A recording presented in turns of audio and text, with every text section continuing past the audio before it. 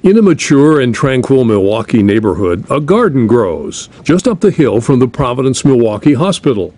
Until last spring, this fertile plot was a vacant lot.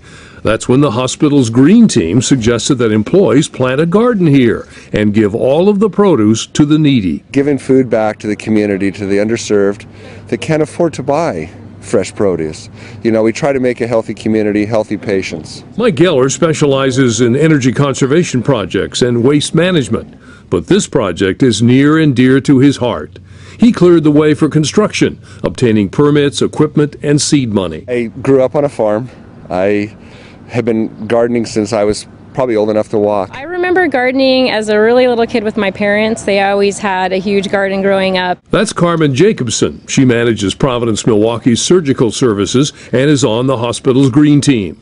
She volunteered for the job of head gardener. We had people from all different departments, anything from nursing to housekeeping to physicians up here and involved. It was a really great sense of community to bring the hospital together. Employee work parties laid the water lines, set the posts, built the beds, and spread sawdust.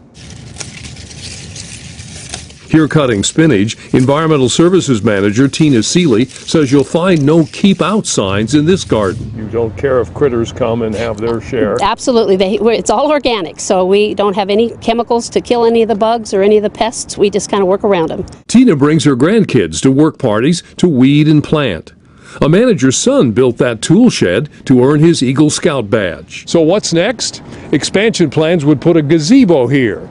The visionaries believe it would attract volunteers like the garden attracts bees.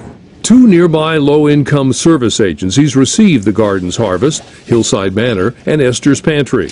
Their clients prefer fresh produce to canned, high-cost items with a longer shelf life. A lot of the agencies for the Oregon Food Bank are trying to be more healthy, so that requires produce as opposed to cans.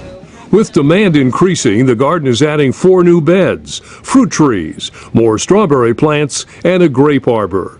Providence employees putting the land to use, practicing their stewardship of the earth.